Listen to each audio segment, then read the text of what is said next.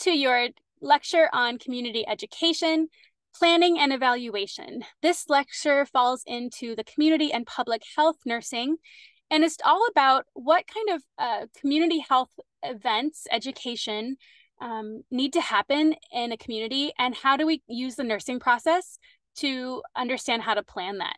So let's get into it. There are 3 goals for this lesson. First, apply all steps of the nursing process to community health program planning and evaluation. Second, explain the importance of community partnerships in community programming. And finally, describe strategies and models to assist with community health program assessments, planning, implementation, and evaluation. Before we even walk through the nursing process as it relates to community health planning, the first thing we need to talk about is gathering the right team. Community partnerships are a vital part of any kind of community planning. And community partners can be a variety of stakeholders like healthcare organizations, individuals in the community that are leaders, community organizations, and the people in those community organizations might be volunteer or they could be paid. And then finally, community gatekeepers. Community gatekeepers are important people in the community that are valued, respected, listened to, and you've got to get them on your team, or you've got to get on their team in order for this change to happen, because without their participation, their support, these kinds of initiatives will be blocked. So you got to think about who are those gatekeepers in that community. The second tip here for gathering your team is how to build successful partnerships. Communities that have long-term sustained health promotion initiatives often have anchor institutions. These are typically healthcare organizations that are in the community that have large financial backing and can kind of serve as the backbone to whatever initiative is going on. It's important that there is a foundation of respect, trust, and transparency as you build this partnership, and that clear communication is valued both internally within your team as well as externally to the community on what your team is achieving. And finally, representation. This goes along with the trust and respect and transparency. Often these community initiatives are being accomplished in lower income areas, areas of more minority representation. And so we want to make sure that our teams have people from the community. EDIC versus EMIC is a understanding of culture. EDIC is outsider knowledge and EMIC is insider knowledge. And you want people in the community building their own programs and having a true partnership and voice in that process. Too often there's this God complex where people from outside the community try to sweep in and help with the community, but we really need that community engagement and true representation and voice of the people who live there. So when you are doing a community assessment and understanding what are the needs of this community from a health perspective, how can we engage, you're going to gather data both from primary and secondary sources. Primary sources are things you hear directly from the people who are saying it. Direct interviews, direct observations, community forums, and windshield surveys. And windshield surveys are exactly what it sounds like. You drive around in your car and you look out the windshield and you see what you can see. What's the how many healthcare organizations are in the area? Do they have a pharmacy? Is there a liquor store in every corner? Is there a lot of graffiti? What do the buildings look like? Are they in good repair or are they broken down?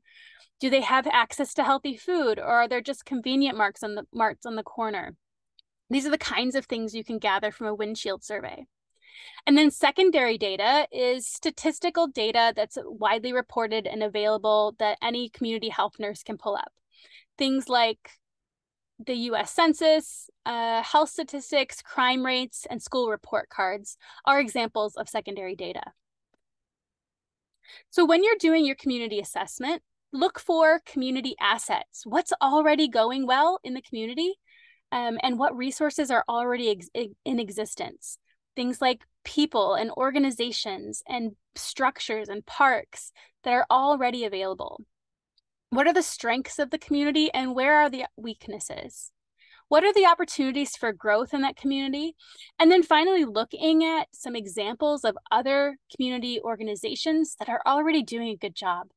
Now, of course, we can't just do a copy and paste of these other initiatives into a community, but you can use guiding principles of these initiatives as a sample for a new community health program.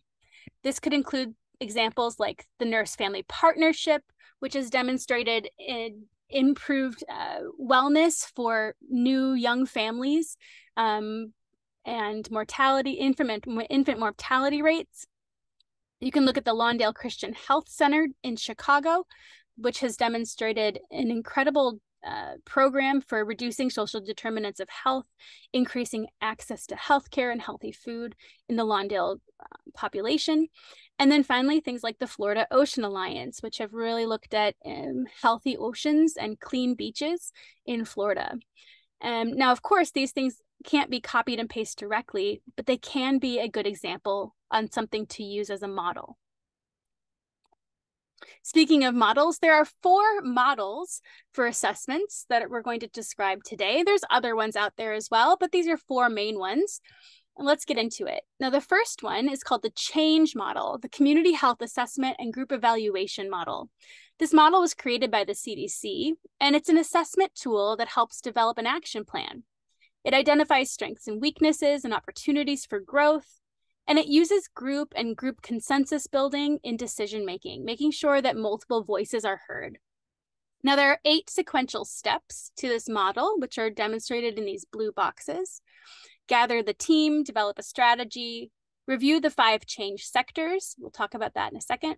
Gather data, review data, then enter that data into a spreadsheet that can be analyzed, analyze that consolidated data, and then finally make an action plan.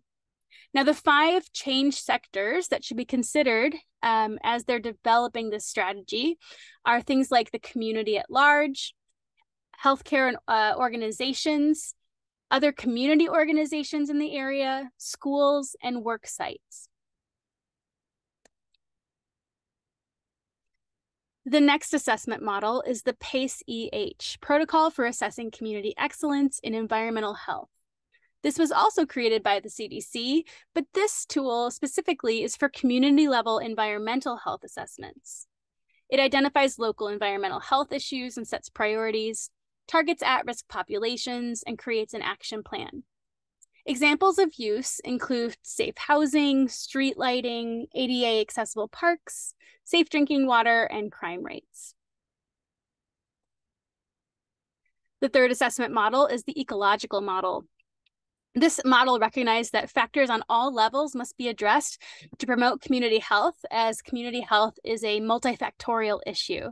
So it's identifying factors on the individual, interpersonal, organizational, community, and public policy levels. The Community Health Needs Assessment is also endorsed by the CDC, and this one came from the Affordable Care Act's requirement that not-for-profit hospitals must demonstrate community benefit. In other words, the Affordable Care Act said, all right, we're giving you all of these tax benefits and saving you $1 million on not having to pay taxes. Show us that it's worth it. Show us that you're benefiting the community. So the hospitals, not-for-profit hospitals, now have to produce this report every 3 years, and this report has to be publicly reported. This report provides hospital accountability, and it also provides opportunities for advocates, because now advocates and community health nurses can use these reports to get an assessment on a community. Now, there's a couple things that hospitals have to show in their report. They have to show collaboration with community partners, evidence-based interventions, an ongoing process for evaluating their program, and the use of community-wide data to drive their decisions. And the point of this model and point of this report was to improve collaboration, improve interconnected activities, strengthen partnerships, and identify strengths and weaknesses. Moving on to diagnosis. When we're trying to diagnose the problem or identify the issue with a community, the first thing we're going to look at is the data analysis. Data analysis should be an open and transparent process. An analysis of the data can determine the community's current needs. Certainly, subpopulations should be included so that all people in a community are represented in the analysis, and it's recommended that statisticians are employed to run statistical analyses. Once you have this data, you can use a tool to help determine which priorities are most important. The reality is every community has multiple healthcare needs, and determining which ones to work on can be a challenge, and people can have different opinions. So there's 4 tools we're going to discuss to help determine priorities: the simplex method, the nominal group technique, the Hanlon method, and the strategy grid. The simplex method uses a questionnaire with closed-end questions, and it's scored so that higher priorities end up having higher scores. The nominal group technique is something that's used in the early stages of group planning, and it really allows for group discussion and creation of space for multiple voices to be heard. This is done by group discussion and silent brainstorming that ends in a round robin of sharing ideas so that everyone has a chance to share their ideas. And ultimately, this creates a list of prioritized actions by group importance. And sometimes this method is used in connection with a different model on the second half of the process. Now, the Hanlon method is more time consuming, but it uses mathematical formation of calculations to prioritize actions based on baseline data and weighted criteria. So different criteria that is being assessed gets different weights that are put into mathematical calculations, and then priorities are driven based on those calculations. And then finally, the strategy grid. The strategy grid is nice for weighing 2 competing categories. For example, impact versus cost, need versus feasibility. And each solution that people come up with goes into a specific quadrant on the grid. And so the select solutions have to be coming from the high category. So you can see here on this example that need and feasibility, meaning is it possible, are the things that are being put into this grid. And so in the upper right quadrant, you see things that are high need and also high feasibility, meaning possible. So blood pressure screening program in a community with rapidly increasing rates of stroke is a high need, and it's also something that they can make happen. In the left lower quadrant, you see is low need and low feasibility.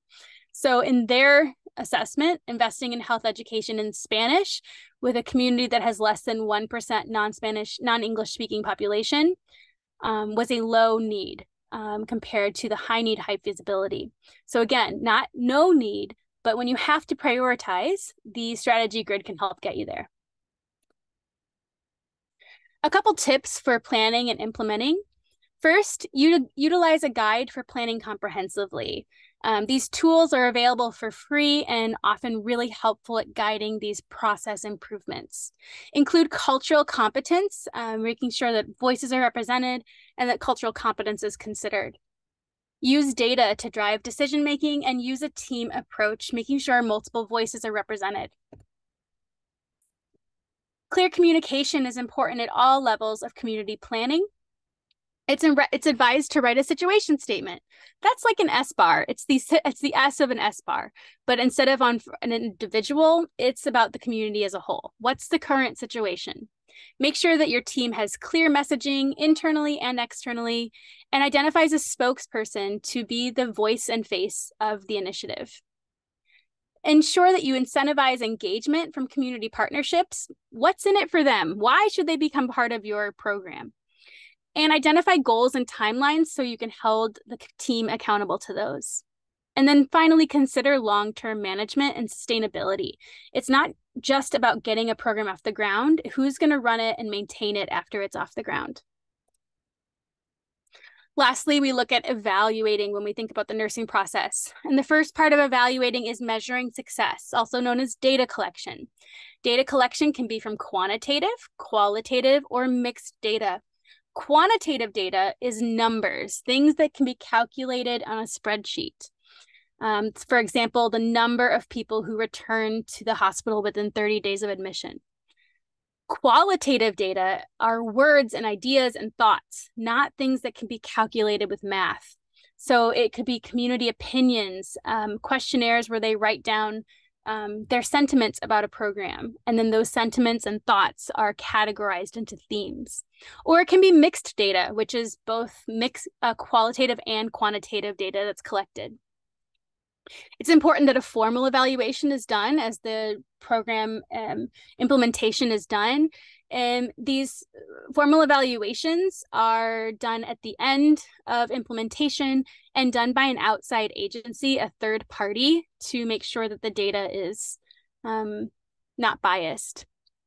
And then utilize an evaluation tool. There are a number of tools here, and we're going to talk about them. First one is the change tool. We've already talked about the change tool in terms of assessment, but keep in mind that the change tool also takes you all the way through evaluation. So you could use that one as well. The next one is the impact report. Impact report is a document that's created to celebrate and share the success of a program and what impact it's had to a community. Now, you want to share the impact report publicly so that there's acknowledgement and celebration of the impact a specific program has had on a community, using data and statistics as much as possible. Now, the CDC has an evaluation for public health, which provides summary, standards, and framework for essential elements of program evaluation. And the University of Kansas also has a community impact tool that provides steps for evaluating a program. And these are available for free online. In fact, the University of Kansas, if you're really going to be a community health nurse, they have 16 different toolkits available to help with public health planning. Toolkits on things like implementing social marketing, policy development, grant writing, building leadership, and so on. That's going to wrap it up for this chat on community education, planning, and evaluation. Thanks so much for listening. And as always, remember, you are smart, you are capable, you are loved, and you got this. See you next time.